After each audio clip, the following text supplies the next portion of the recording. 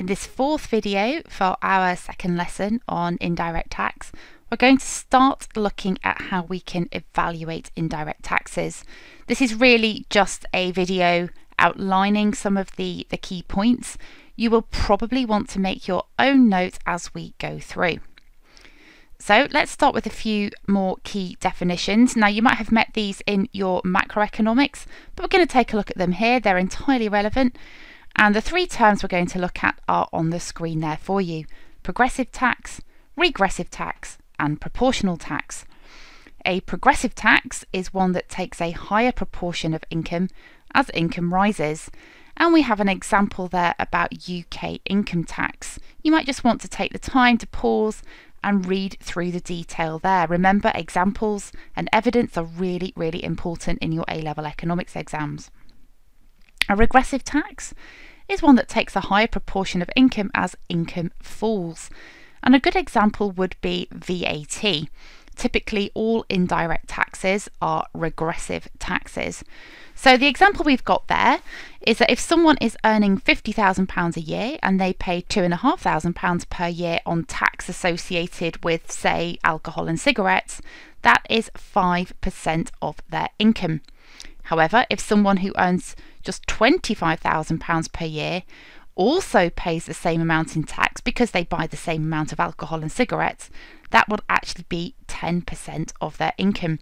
So you can see there that VAT and indirect taxes are a bigger burden on those with low income. Proportional taxes are more unusual. We tend to see them less. And these are taxes that take exactly the same proportion of income from people regardless of their level of income. One example that I've just jotted down there is that some US states have a proportional income tax on their citizens. So regardless of your level of income, you pay exactly the same rate of income tax. Now, some key general points with evaluating indirect taxes, and there isn't space on your downloadable worksheet to jot these in if you want to. Alternatively, just add them to your own notes. And the first one there is actually how difficult it is to set the right tax rate. And we touched on this a little bit back in online lesson 1. In theory, we can set an indirect tax to exactly equal the external cost associated with a particular market failure. And in theory, that therefore allows our socially optimal quantity to be achieved. Now, if you just stop to think about, in a sense, how daft that is really, it's so difficult in reality to put a precise figure or value on our externalities. Sometimes they occur in the future, and it's very difficult to think about costs in the future and how we quantify them today. Some of them, there is just no price for them because there is no market. How do you, for example, put a price on the loss of a beautiful view or the impact of pollution? So it's really difficult in reality to set the right rate of tax so that a market failure is definitely and completely corrected.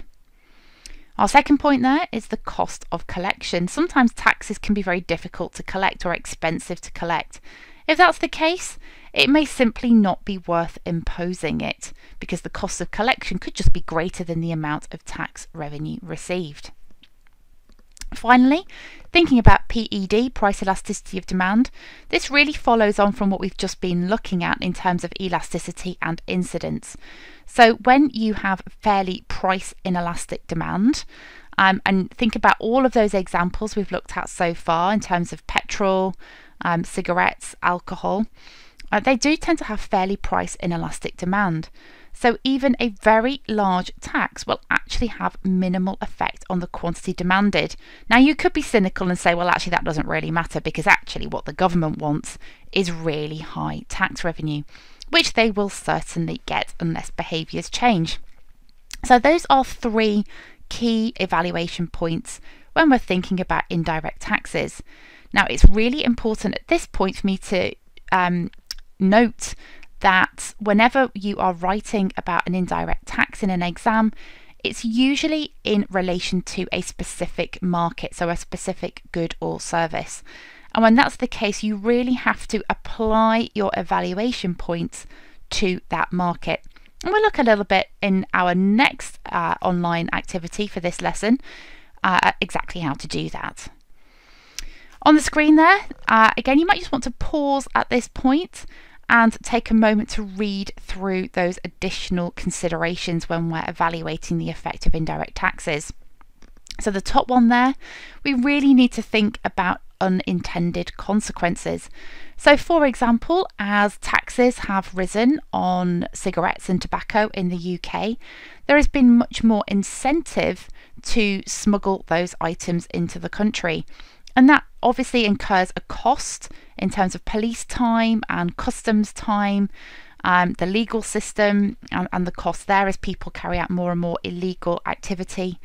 And furthermore, with that one, the quality of cigarettes and tobacco imported into the UK in an attempt to avoid paying that tax, they might be much more dangerous for health, potentially fewer filters on them, and we just don't necessarily know what the cigarettes and tobacco has been cut with.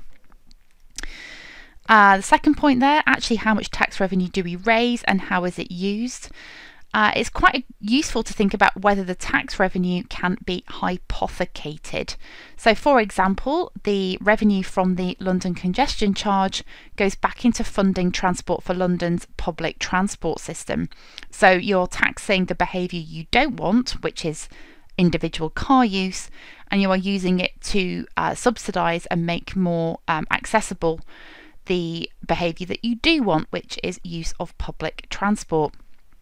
Similarly, the sugar tax, the revenue raised from that goes towards, in theory, supporting children's activities at primary school, so sporting and exercise activities. We might also want to think perhaps slightly more macroeconomic, in more macroeconomic terms, thinking about the impact on businesses and competitiveness.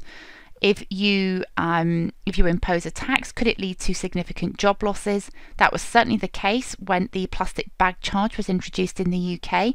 Lots of packaging and plastic bag manufacturers really struggled. There was simply no demand for their products anymore. And that means that people lose their jobs. The extent to which that's important probably depends on the size of the industry. And you could also think more broadly about competitiveness and trade. And then down at the bottom there, picking up on those key terms from the start of this activity, some people might be hit more aggressively by a tax. So some taxes can have very regressive effects on low income families. So most indirect taxes, as we've already looked at, will have a bigger effect on low income people, and that can worsen inequalities within an economy. So just some key points there. Do jot down the ones that you think would be most useful to you for your notes.